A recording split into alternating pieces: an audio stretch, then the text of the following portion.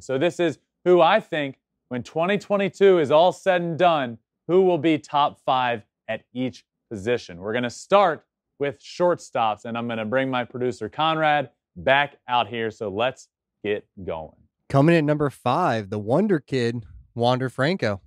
Yeah, I like him a lot. Now, Wander Franco came into the league last year and really took the world by storm. He became the youngest player to have the longest consecutive on-base streak. He tied that record. This guy's really good. He does it all. He had 20 bombs in his short time in the big leagues last year. He steals bases. He's fast. He plays good defense. I think for the foreseeable future, we could see Wander Franco on this list as a top 5 shortstop in baseball. Now, when you go and look at the top odds to win AL MVP, he's number 5. And the best odds to win MVP, I think he's going to have a really good year. I think we're going to get to see a full season of him, and it's going to be a lot of fun to watch. And I have him at number 5 on this list. Number 4, new high-paid man, Corey Seager. The $300 million man, the Texas Rangers. Look, this one's simple. Corey Seager is a stud. He has been for a long time, and he's going to be, whether it be in a Dodger uniform or a Texas Rangers uniform, this guy is one of the best shortstops in baseball. I think he has another really good year. I'm hopeful he can stay healthy the entire year, because I think to this point, he could have been even better. He's had a couple of years that injuries have plagued him, but Corey Seager is really good, and he's going to be on this Rangers team that's going to be at least more fun to watch. They're not going to be the Dodgers. They're not going to win the AL West, but they're going to be better. Corey Seager is going to be a big reason for that. I have him at number 4 on this list.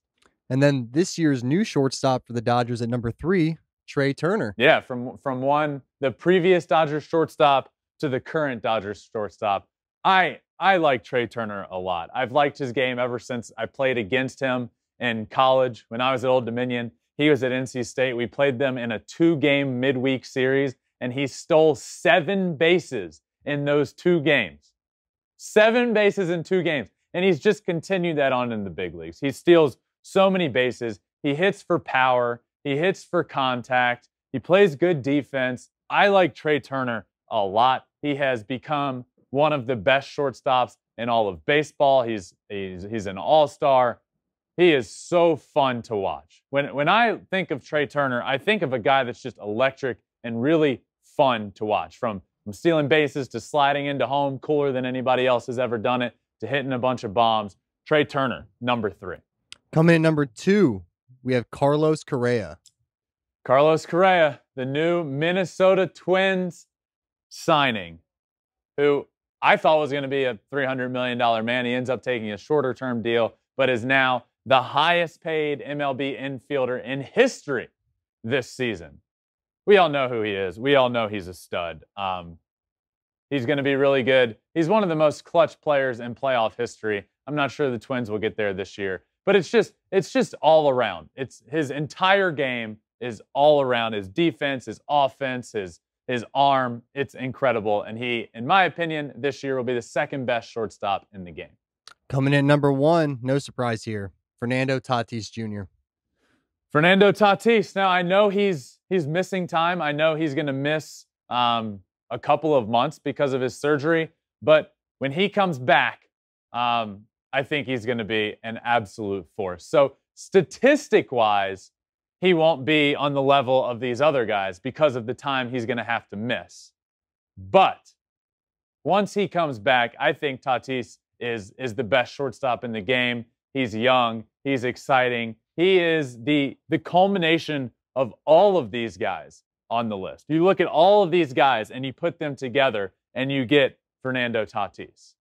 He rakes. He hits the ball out of the yard. He's exciting. He plays with passion. He plays with a bunch of charisma. He has taken San Diego and made it his team, his town. And I'm excited for him to get back, because from that period on, he'll be the best shortstop in baseball. So that's my top 5 best shortstops for this year. But I wanted to do just miss the cut list, a next 5 up list for shortstops. And now these are in no particular order. Okay? These are in no order. So let's go through these. All right. Xander Bogaerts. Yeah, Xander. Xander was a tough one to not put on the list just because he rakes. He's one of the best offensive shortstops. Just defensively, I don't think he's on the same level as the other guys. But Xander Bogaerts is certainly a top shortstop in the game of baseball, and I like him a lot. Next, Bo Bichette. More like Flo Bichette, the best flow in the game. Am I right? I mean, Bo, in my opinion, in the next few years, Bo is going to get on that list of the top 5. He just continues to get better and better and better every year. I think he takes another step forward this year, and I think hopefully soon we'll be seeing him on that other list. But he is certainly within the top 10. Next up, Tim Anderson. Yeah, I feel like Tim Anderson is a little underrated because he plays on the White Sox, who aren't the most talked about team in Chicago. But this guy just, I will never forget a moment we saw from him last year, that home run in the Field of Dreams game, the walk-off, just the coolest video of all time resulted from that with the fireworks going off in the background. Tim Anderson rakes.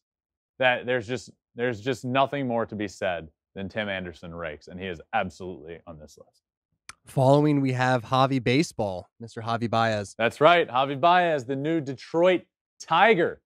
I think Javi has a good year. Look, let's take a look at the year he had last year. You have Javi Baez with the Cubs, and then you have Javi Baez with the Mets. The Javi Baez with the Mets was great, and he said he figured out a new approach. He was taking a new approach to the box, and it worked out. It paid off, and he's going to take that into this year. I'm not saying he's going to be as good as he was with the Mets, but I think he's certainly going to have a better year altogether than last year, and Javi Baez is going to end up being a top 10 shortstop this year. And then last but not least, Francisco Lindor. Yeah, Lindor struggled in his first year in New York. That's no secret. He wasn't the Lindor that we all know and appreciate, but Mr. Smile, as they call him, he is a really good player, and he will continue this year to be the good player that he is. I'm saying last year was an anomaly, and this year he will be back to being a top 10 shortstop in all of the game. Thanks for watching. If you love flipping bats, swinging 3-0, or just talking ball, join us. Call us at 213-537-9339 with your questions. We have a weekly guest, and we have a lot of fun, so hit that subscribe button.